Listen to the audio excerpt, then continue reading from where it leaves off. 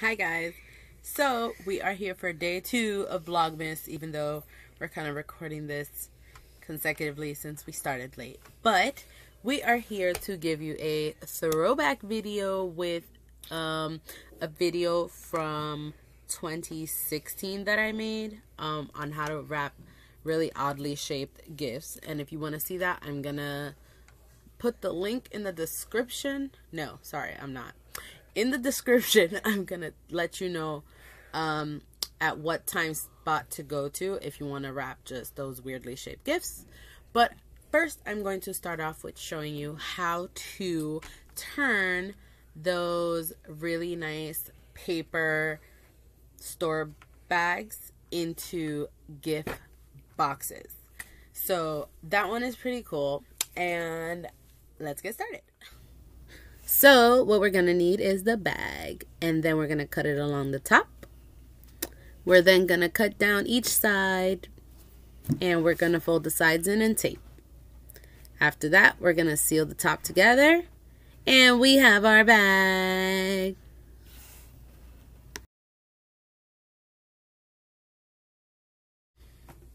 Hi guys, so that was the first part of the video, which I showed you how to create a little gift box out of a store bag.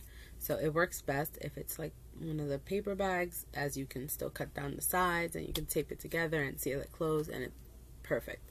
So I've been doing that for a few years. That post was probably from like 2014, 2015, and I grabbed the pictures from my site, which is newmommybliss.com, and I put them in here for the video.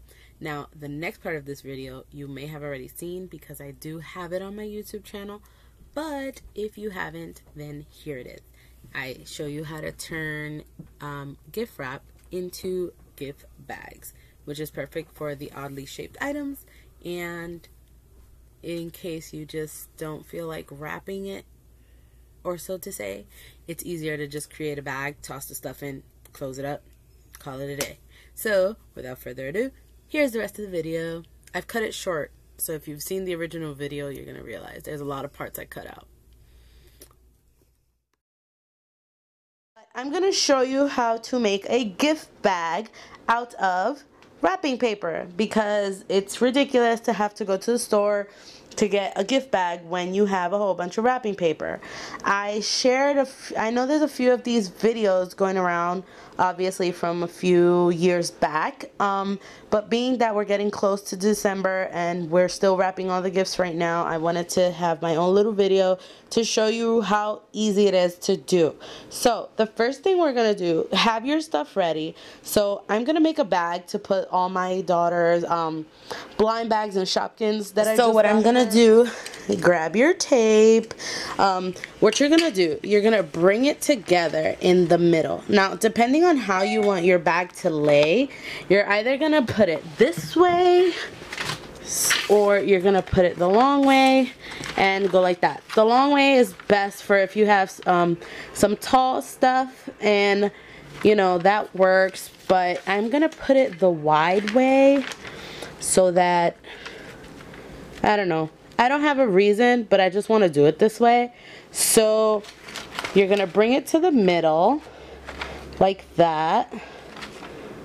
You can overlap it just a little bit, and you're gonna tape it. You're gonna tape it from the top to the bottom.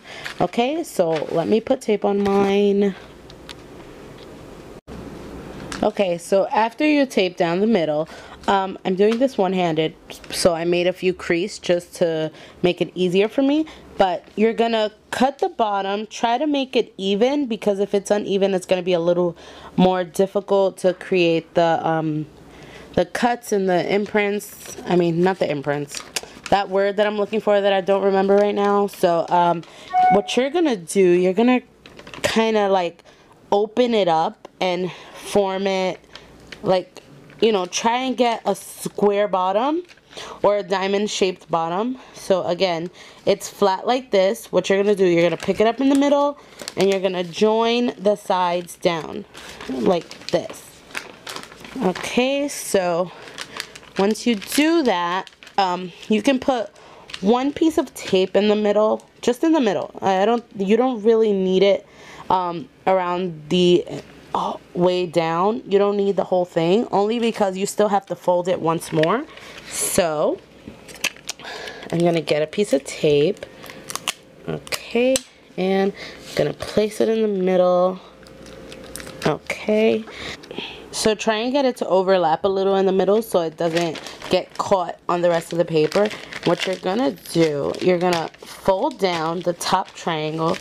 You're gonna fold it down to the middle, and then you're gonna repeat with the bottom half.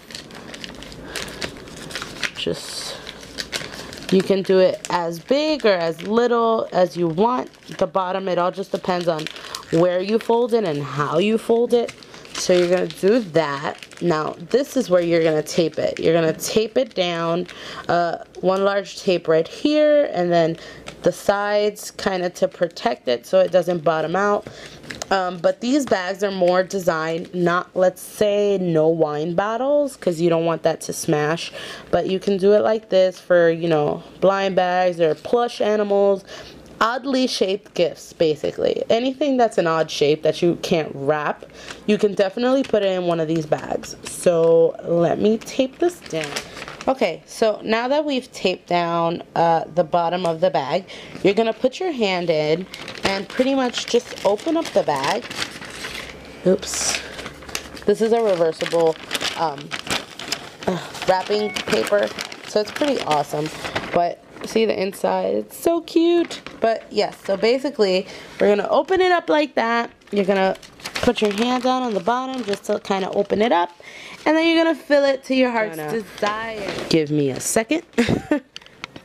So basically, you take it and you can put it together and then roll it down. You can roll it down to your heart's content. And you can even kind of layer it to where the top of the whatever gift is inside, and then roll down the bottom and add just a little tape to make sure it sticks like that, and do the same on the other side, and then you're gonna have a really awesome gift.